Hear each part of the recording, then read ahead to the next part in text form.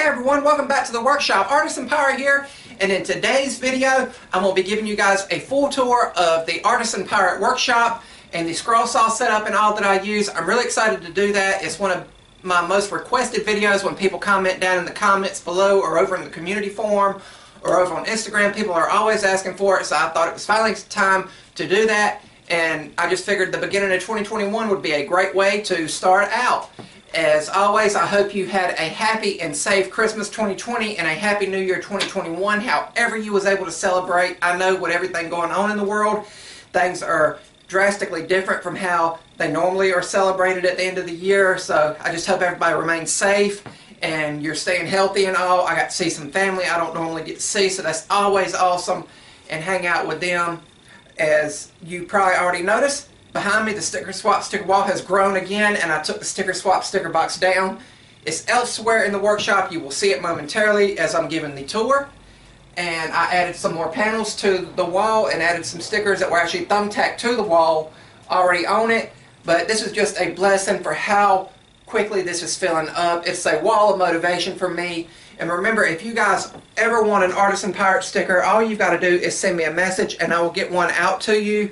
All my contact info is down in the description box below, and I'll be more than happy to add your sticker up on the sticker swap sticker wall. Now, the only way I know how to do this shop tour is to take the camera off the mounted tripod, so there may be some shakiness in it. Please forgive me for that. This is my first time filming like this free-handed out here in the workshop.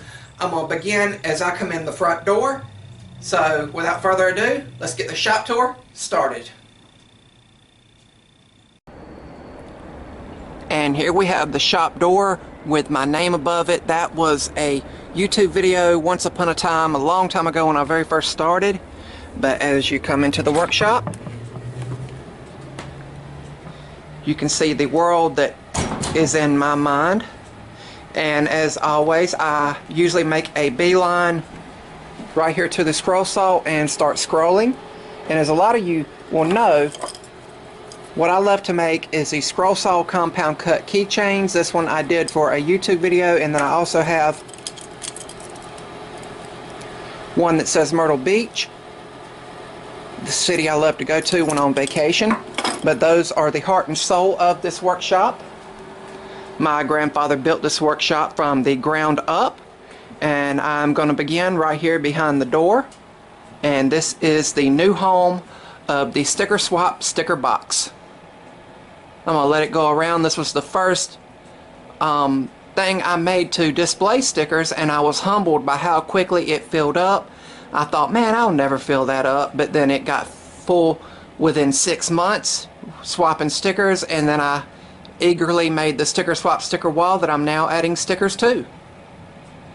I have my Cartoon Network banner here from Wacky Racing when they had a NASCAR car on the circuit, and the banner hides the panel box, and then there's just a few tin signs right here.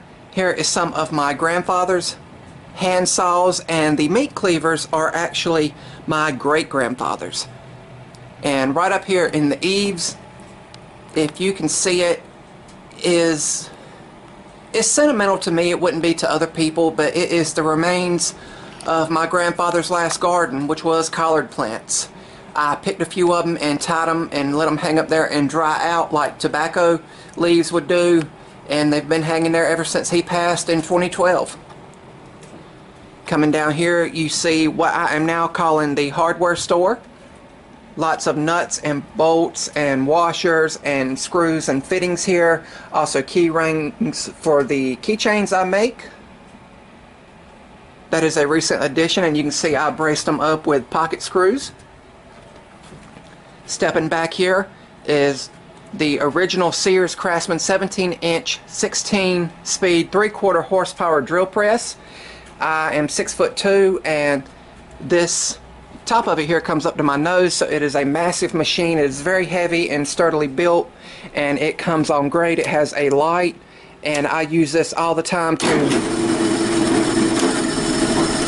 drill pilot holes for internal work on scroll sawing and everything. I have boxes of drill bits down here, guides, extra tape measures, That box down there is full of older drill bits that my grandfather had. There's a small air compressor here behind the door with a hose for blowing off scroll work. Once I sand it, I usually prop the door open and blow it off with the air hose. Here is my Godzilla poster, and I bought this at Comic-Con and framed it and hung it up behind the door. I just thought it was, I just love the artwork in the old school movie posters. Really cool. Now in the summer this door stays propped open, and unfortunately the sticker box will be blocked, but it is what it is. This was the only place I really had to hang the box and have it in a visible spot, if that makes any sense. Coming around here as you come in the front door, here is the wood stove. This was, again, my grandfather's. 99% of the stuff out here was my grandfather's, and it came into my possession when he passed. This plays a crucial role for me with my woodworking story, and as you can see, got some wood in there now keeping the shop warm, and it vents out through this pipe and it goes up the side of the building and vents out. And also behind the stove there is my pipe clamps.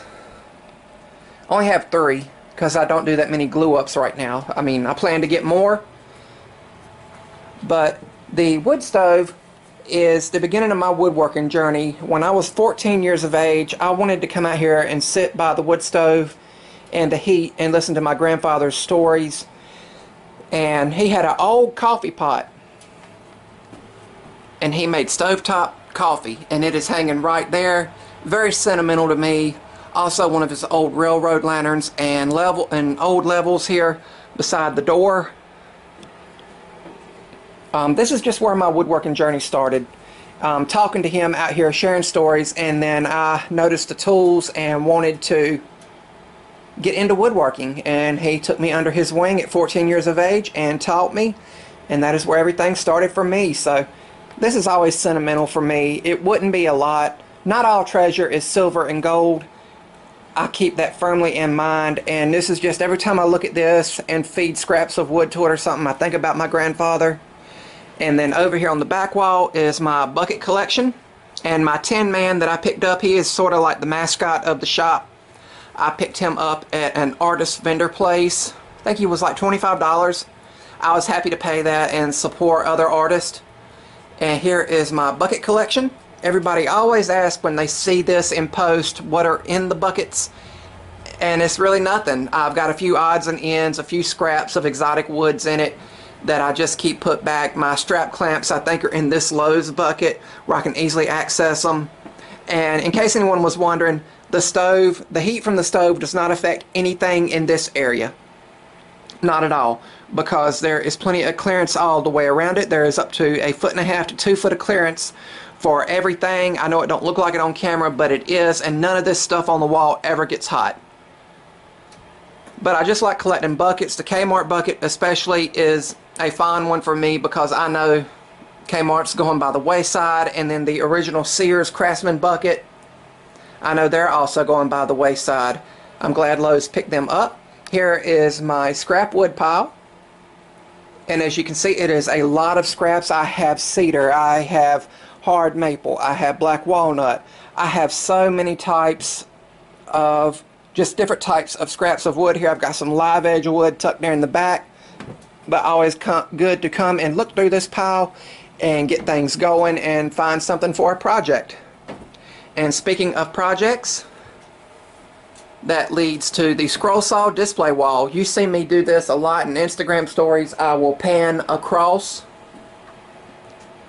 and just go through it slowly, and we'll take a closer look of it here in a minute. But one of my favorite pieces on here is the twin dragon piece in the Celtic cross, and I made that when I was, I think, 16 or 17, and I made that on the old Delta scroll saw. I had the 2-speed one, and it has over like 300 internal cuts, and it was just the masterpiece for me at that time. And now one of my favorite pieces is this Santa Claus portrait. We just celebrated Christmas, and that is because I made that with spiral blades. That was my very first project using those. Sterling Davis finally convinced me to give them a try. You see more scroll saw keychains hanging here. The steampunk gears piece I really like. The Kiss portrait. The Indian portrait I made my mom, and then she gave it back to me to hang out here when she converted her living room into a beach theme. A lot of these patterns are Steve Good designs, and then also some of them are from Scroll Saw Woodworking Crafts and Creative Woodworks and Crafts magazines. But you can kind of just look and see the evolution of my woodwork. Here we have the God Bless America Patriot clock I made, all out of pine wood, and you see another clock I made back there, and I had to take the clock face out of that one to put in here. I've got to go and pick up another clock face to put in that one.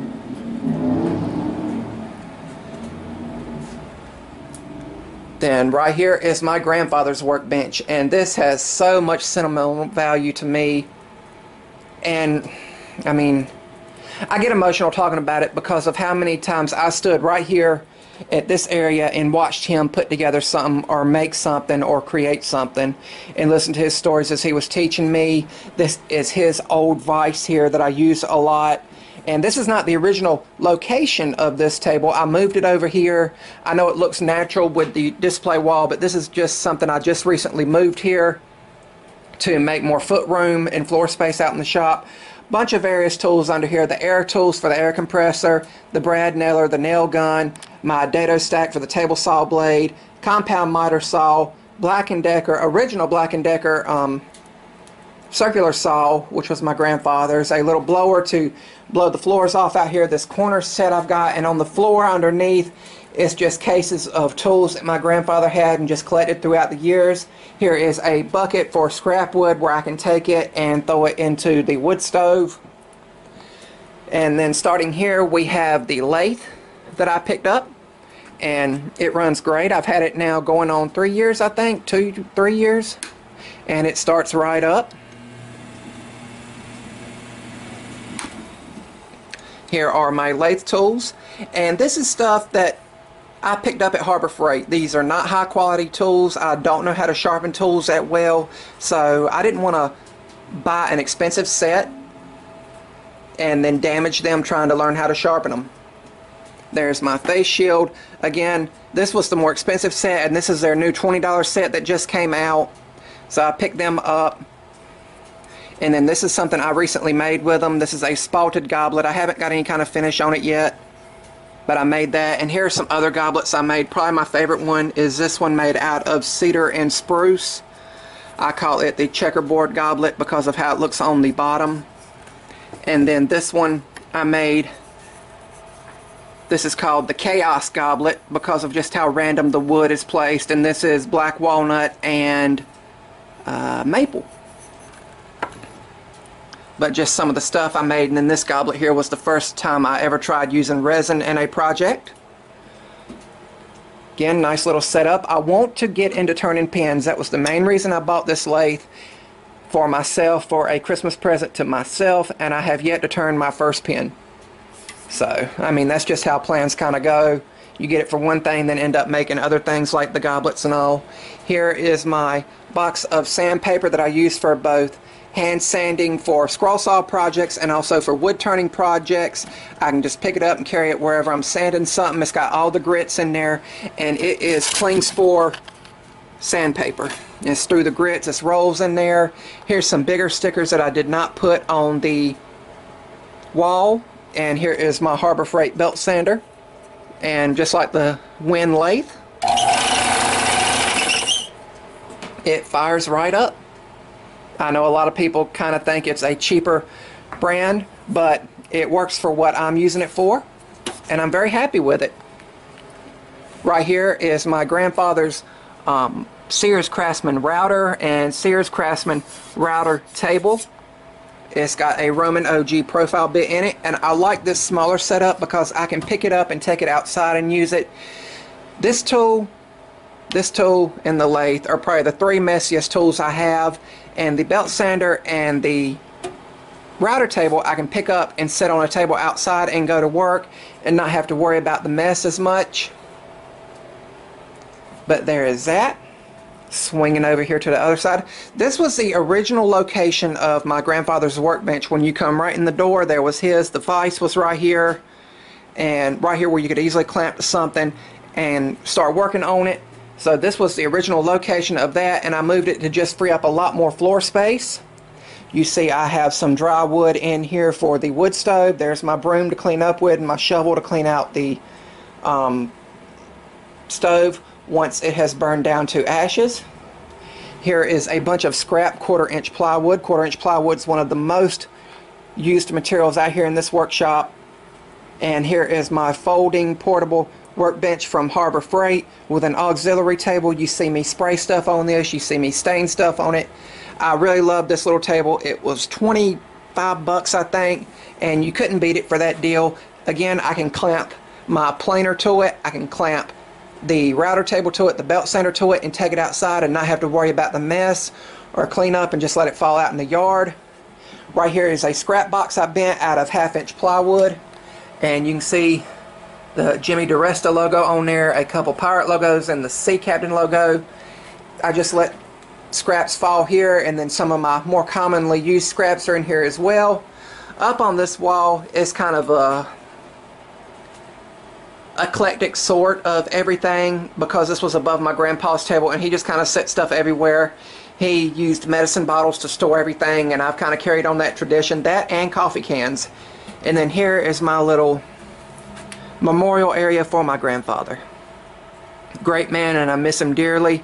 There's a picture of me when I was a kid with him at the local feed and seed store. There was his shop sign and his Beekeepers Association of the World plaque. He was a beekeeper. A homemade belt he made with his name on it. His hat from Tractor Supply, that was one of the last hats he had. A couple of his homemade tools. But I just like to take a moment out here sometimes and just sit here and remember all the good times with my grandfather. Stepping back here, when you come in, here is the table saw. This is the Cobalt table saw, the folding portable one, the job site saw, and I like it. You know, the fence isn't the best fence in the world. I've got a Harbor Freight blade in it. I use a lot of pine, a lot of cedar, everything. My homemade push block. Haven't bit the bullet and bought a gripper yet, but I use this and it works perfectly. And as you can see, this is where the tripod sits most of the time when I'm filming the intros and outros to the videos. And you can see back here the sticker swap sticker wall. But moving right along, we have my grandfather's Delta 16-inch motorized bandsaw, and I've decorated it with some stickers and some magnets. Another great powerful tool. I know for a fact I don't utilize this tool to its fullest potential, and I can't help that. It's just that this is one of those tools that is hit or miss for me when using it. I use it to rip down pieces of 1/4 inch plywood when I'm taking it over to the scroll saw to make it more manageable sizes. And again, it will just comes right on and runs smoothly. And it's one of those older big 3-wheel models that have the huge long, I think it's an 82-inch or 84-inch blade. More storage on this wall, along with some decorations that I've added throughout the years. The horror mask, the logo, the DuckTales, Scrooge McDuck, and the anime banner. I'm a huge anime fan and I like watching it in my free time. Again, more storage via mason jars, medicine bottles, and you also have some lubricants for the chainsaw, oil for the lawnmowers, stuff like that up here. Here is more stuff, and this little area here that's never shown on camera is my unfinished scroll saw work. All these projects are done. The scroll work and the sanding, I just have yet to stain them or add a backer board to them and get them clear coated. My bottle cap collection. Then over here is my collection of woodworking books. Here is a ship's compass. My pops give me this to go with the whole pirate theming. And then these are my grandfather's rabbit trophies. He was a Purina World Champion rabbit breeder. He won the trophy, and I believe this middle one here is the world title, and he took it, I think, Tennessee, and the last time he won it, they just said, keep it, don't bring it back, you've won it so many times. So that's nice to have out here to remember him. And then several state fair ribbons right there from when he bred rabbits. Really awesome. And then down here under this shelf you have a Jolly Roger, a Craftsman blade. That was the one that came with the circular saw, and I just never used it. Then here are all my C-clamps, bar clamps. I have a roll of paper towels here and some extras right there. Always need those. Just some clamps, the miter gauge for the bandsaw. Down here we have at least 100-year-old dresser. I have the bracket for the mirror. It's stored away elsewhere, but I took that off to use this. My grandfather helped me bring this in here. So that's just the idea of how long it's been in here, and I would like to eventually take this out and maybe put another workbench here, maybe dogleg this work table out, and maybe, I don't know. In here is all of my instruction manuals for all of the tools and accessories, and then in this folder is grits of hand sandpaper. It's just a great idea to store them. You know, I can organize them greatly. And then here is the Marathon Dremel tool that Sterling Davis gave me. I'm very humbled by this gift, and I thank him for that. And runs very quietly and smoothly. Real awesome. Down here is where I keep all my types of stain and extra drill bits, extra screws and everything. There is gloves for staining and everything, and then all the attachments for the shop vac for when I hook it to the table saw and everything. Then right here is the Craftsman collection that I have so far. Now all these tools are mine personally that I've got in the last 3 or 4 years. I love them. They're great tools. They're powerful. And again, for what I do out here in the workshop, it's suited me well. And I've got 2 chargers, 3 batteries. There's the accessory bag with bit kits, driver bits, and a set of drill bits to just stow in the truck and take somewhere. There is my sticker. There is my original banner. If you guys remember, this was the very first banner I had on the back wall. My ear protection and dust mask that I wear. I also have one of these type of dust masks that just kind of velcro onto your face. And then again, here we have the sticker swap sticker wall. Just amazing and blessed how it has grown. And then I'll turn this heater off. It makes a little noise. Over here in this corner, you have the Jaws portrait that I designed and cut out as a video. My Jolly Roger, another Steve Good pirate design right here. The Cobalt Tools clock, the British flag, the Union Jack, and my Jack Sparrow replica pirate sword. And then here's the plasma ball and my grandfather's old radio that still works. I have a jar of sand over here in the corner just to remind me of the beach. Up here on this shelf is just some mementos and stuff from my life. I'm a huge horror fan. I love Jason. That mask there is actually autographed by Kane Hodder. A flag from Pirate's Voyage, a Myrtle Beach pennant, a pirate ship, and then several ships that I've also 3D printed. And then a trophy that I actually won for cosplaying as a pirate at the very first North Carolina Comic-Con. So that's real cool. I'm a huge wrestling fan, or I used to be. I don't like the current product, but I mean, Kane was always my favorite, just the mystery behind the character. A replica Batman mask, some replica NASCAR cars, again, and then here's some photos of just me and some of my friends. There's me with Blackbeard's sword, my friends at Pirate's Voyage, and that's me as the pirate, and then with my steampunk friends, and then with my friend who walks on stilts. It was a Ringling Brothers clown at one point, and then some of my friends in Sawdust and people that I have worked for and done projects for.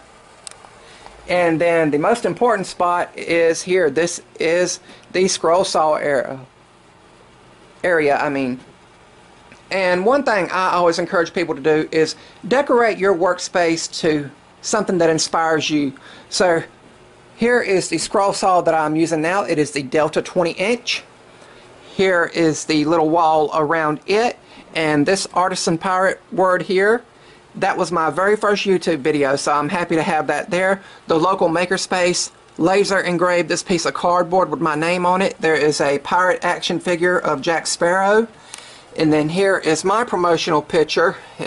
Sorry about the glare, but that is me dressed up as the pirate. Really awesome. My little promo photo. Some other stuff here, the old license plate that used to be on the truck. I have a newer one up there now. And then here is the older scroll saw that I always used in my original videos, and this is my baby. I've took good care of her throughout the years. Again, my grandfather bought this. And then this clamp that I modified, I get a lot of questions about.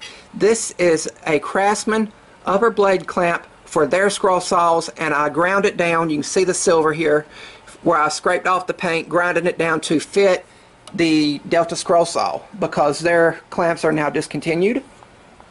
There is a table saw blade autographed with everyone that helped put on Maker Faire Burlington, which was a great event that's no longer around, unfortunately. I hope it comes back one day, but the last few couple years it's been gone.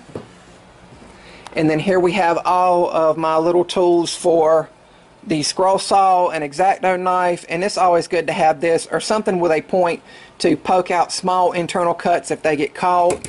I have a little measurer, pencils, a paintbrush to knock dust out of small delicate areas, and then all the scroll saw blades I use. And then the number one blade that I always use is right here.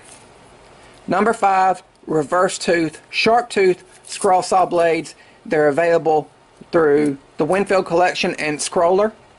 They send me their catalogs, but I highly recommend these blades. I usually buy 3 or 4 dozen at a time. I think they're like $3.50 a dozen for the blades, and the more you buy, the more you save. The scroll saw is on an angle. That just helps because I sit in my workbench there. Also, there's the air compressor for the air tools and my trash can, but I sit down when I'm scrolling. And so with the scroll saw being on an angle, that just reduces neck fatigue if you're hunched over. You know, it just makes it more comfortable. And also with it being on an angle, usually when I finish an internal cut and lift it off the blade, the waste will fall right down into the bucket, in the scrap bucket, and then when that gets full, I dump that in the wood stove. And then down here underneath is the original 2-speed Delta scroll saw where I used a tennis ball to fix the bellows on it and everything. And then also went to the Makerspace and 3D printed an insert for it before I had my own 3D printer. They were kind enough to do that for me. Really awesome. And with this scroll saw, I love it. I've got it hooked to a foot pedal, and it runs super smooth, super quietly. And for people that's wondering, I've got it between 5 and 6 on the speed, and my tension is 3.5. And finally, this is the view you guys see, or I see, whenever I'm filming. I'm looking at this back wall, and then you guys are seeing this wall. I hope you like this tour. I'm about to put the camera back on the tripod and give you my final thoughts.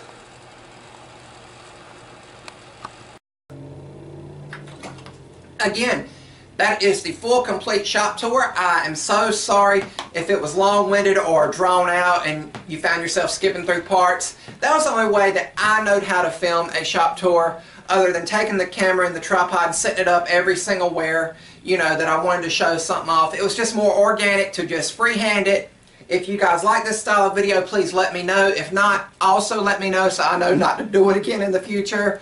Again, if you guys want a sticker swap with me, contact me through a social media or let me know so I can get a sticker out to you guys. I have a lot of great and amazing content planned for 2021. For anyone who's curious about the measurements, the workshop is 12 wide by 24 foot long, 12 wide, 24 foot long, and so it's really narrow. I can about touch either side of the wall doing this. I'm 6'2". I'm taller. I'm the tallest person in my family. Funnily enough, you know, it's kind of strange. But all in all, I hope you guys like this tour. I hope you guys stay tuned. If you're new here, please subscribe. If you're a returning person, please give me a thumbs up and let me know what you thought of this shop tour. Most people will take weeks in advance to a shop tour video and clean up and want their shop to be as presentable as possible. I didn't want to go that route. I did sweep up and get all the sawdust up, but other than that, this is in between projects. I've got some projects I'm about to throw on the scroll saw and start making more sawdust this year, but I just done it in between projects. This is right after Christmas and New Year's break, so I didn't want to have a super clean shop because I don't think that's real, if that makes any sense. I want it to be as organic and natural as possible. I hope you guys like it. Remember guys, if I can make it or do it, so can you. I'm the Artisan Pirate. Stay tuned for more woodworking videos, and I'll see you guys real soon.